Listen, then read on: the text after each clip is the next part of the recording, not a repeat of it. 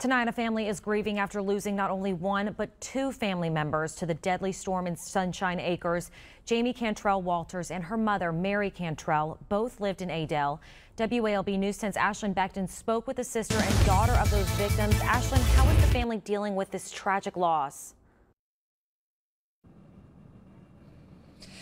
Kelly lost her sister and her mother during this, and it's emotional for her, but the community is coming together to support her during this difficult time. Now, I spoke with her just moments after she went through Sunshine Acres and salvaged what was left of her home. Tonight, she's still feeling the heartbreak of them being gone.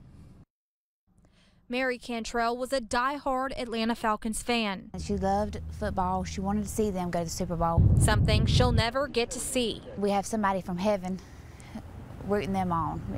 Mary and her daughter Jamie were in their home when a tornado came through Sunshine Acres in Cook County.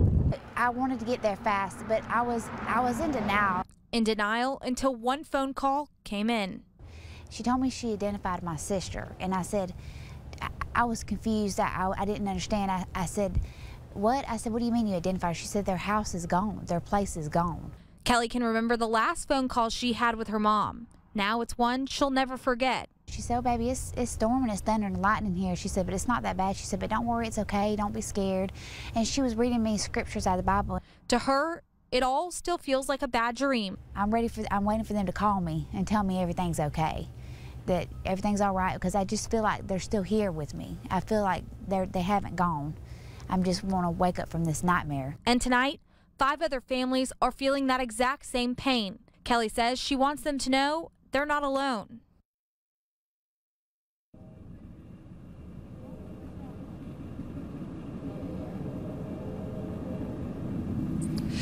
Now, Kelly wants to remember to stay strong. She says Jamie has 2 sons, one of them as young as 5 years old. Tonight, they're looking for her for support during this devastating time.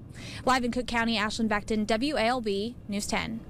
Thanks, Ashlyn. This weekend is going to be sunny.